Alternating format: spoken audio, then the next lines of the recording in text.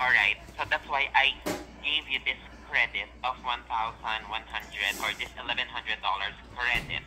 But again, because this is a big amount of credit, so we need to. But it's not credit. It's money that you messed up. That's your mistake. It's not credit. It's money we do not owe. Here's the thing. Here's the thing.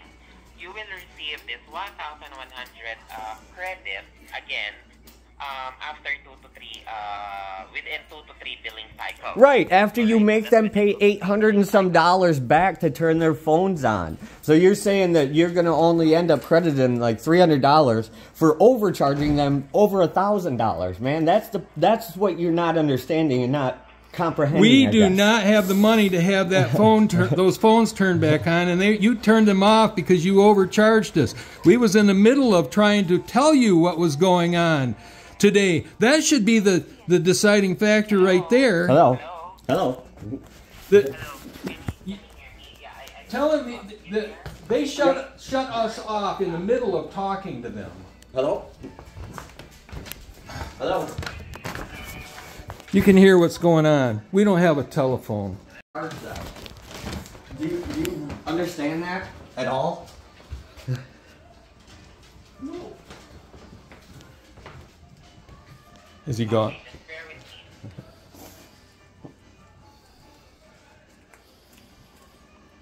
We want an AT&T store, an actual building that can handle these problems, with people in it that can handle these problems.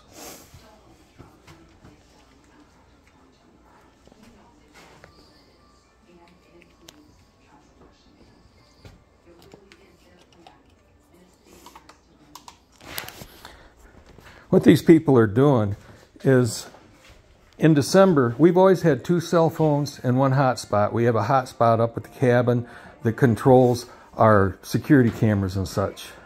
In December, the camera quit working, so we went up there and found the hotspot was not working well. So we went to Sault Ste. Marie and tried to get one there, and it wouldn't work either.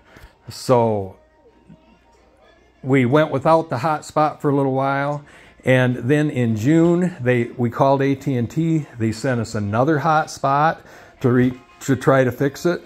We took it up there, and again, it would not work.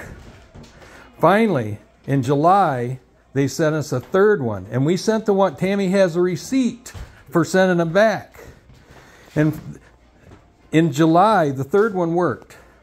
But since then, they've been charging us for 3 hotspots a month.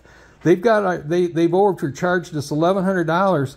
And then today, when we was calling to complain about it and try to get it right, they shut our phones off. We had been on the phone for over an hour with them, and our phones quit.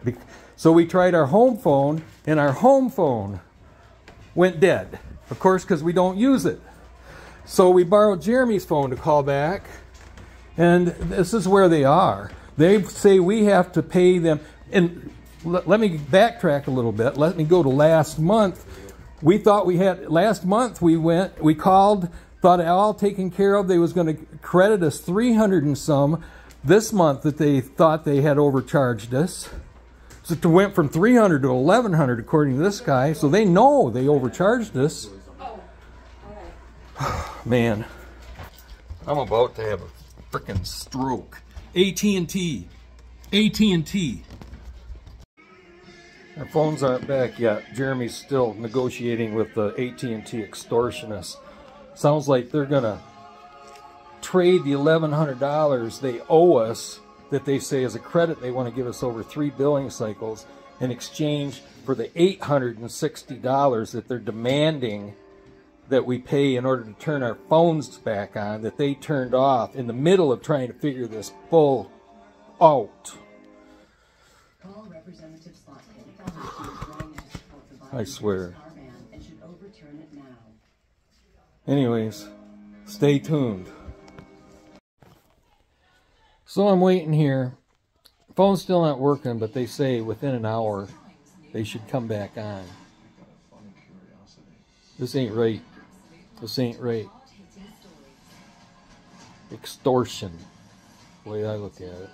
I'd appreciate If anybody knows anybody at AT&T, to let me know if they're higher up, or if nothing else, just spread this video all over the place, because this is fact what they've done, and it's not right. It's just not right.